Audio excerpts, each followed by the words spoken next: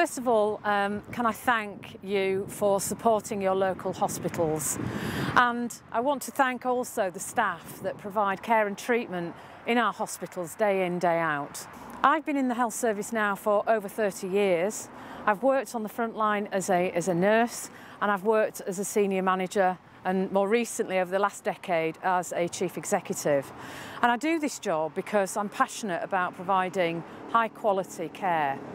And I know that the people that live across Morecambe Bay have absolutely got that objective in mind. They want and deserve that high quality care.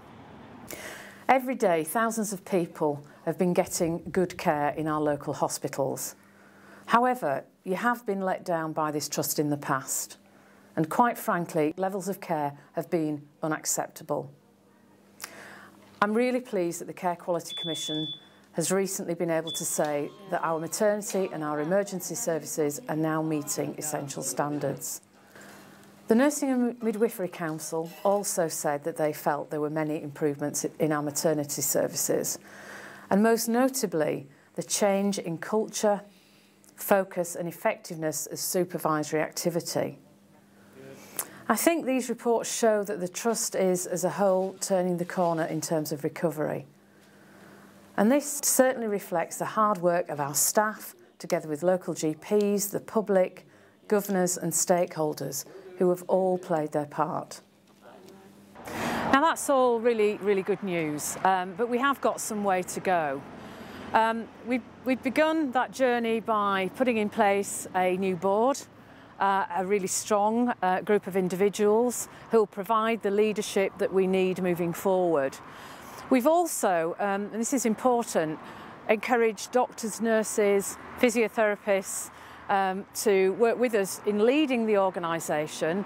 They're at the forefront of decision making, and what that means is that actually we're able to put the patient at the heart of what we're doing day in, day out. So we've begun to see the results of that, which is really, really encouraging. Some of the more challenging issues will take longer to deal with. For example, we need to consider how we meet the clinical and financial challenges involved in providing high quality services across a large geographical area.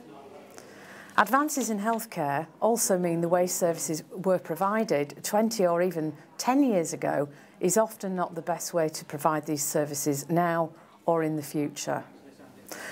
A number of groups involving the GPs who commission hospital services, this trust and others have been set up to review clinical services across Morecambe Bay.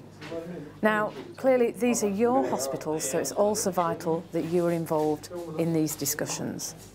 So look, there are not going to be any easy answers, but this is a unique opportunity, I believe, a really important time for our hospitals to get the model of healthcare delivery right for the future, make sure that for generations to come we're able to provide leading edge healthcare. That's what I want to see. I want to see our organisation among the best in the country, and now is the opportunity we have to create that.